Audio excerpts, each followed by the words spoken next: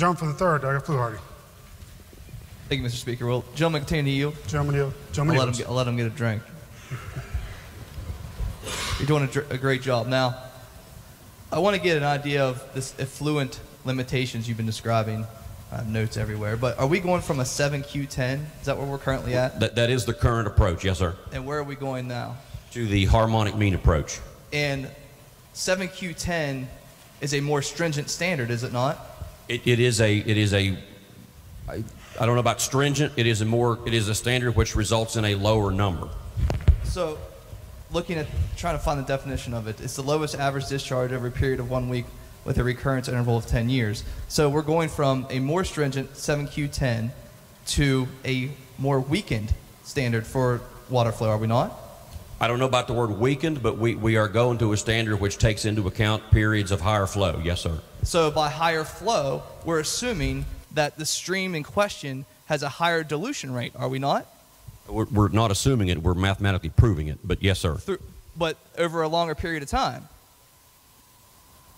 Harmonic flows over a longer period of time, right? Harmonic mean is a continuous calculation, so many streams in West Virginia have flow monitors in place that the agency would use for that calculation. And it's more of an average instead of the low flow, right? It is by definition an average. So it's an average and not taken from the low flow. My point is, if we have a short-term exposure of a higher percentage and number of carcinogens, we're not gauging by the low flow, we're gauging by a higher dilution rate. That again confuses the concept of effluent limits and water quality standards. Sure. So the kind of exposure that the gentleman points out is exactly the kind of exposure embodied in the acute water quality standard number. So that's the kind of exposure that's intended to be prohibited by our water quality standard, not by an effluent limit. You mentioned something earlier about acute and chronic, and the gentleman mentioned it, acute and chronic as far as flow goes. Now, I thought that only referred to aquatic life. So acute and chronic have nothing to do with flow. That's right. So those are just in the water quality standards. But as part of the water quality standards, they refer to aquatic life, not human life. That's my understanding. That's your understanding. Okay. And lastly, when we're talking about what this bill does and does not do we currently allow for the overlapping of mixing zones?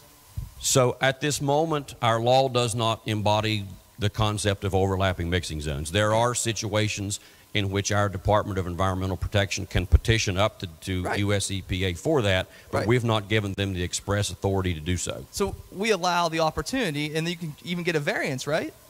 Well, actually, we've not allowed it.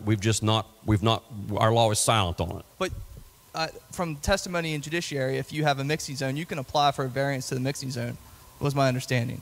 Well, you can apply for a variance of anything. So the way our water quality program works is that one can petition US EPA for anything, and in the event they issue an approval, we're permitted to go forward. That's the concept of the cooperative federalism of that legislation. And then by passing this legislation, we will explicitly be allowing for the combination or the explicit overlap of mixing zones, which we currently do not allow.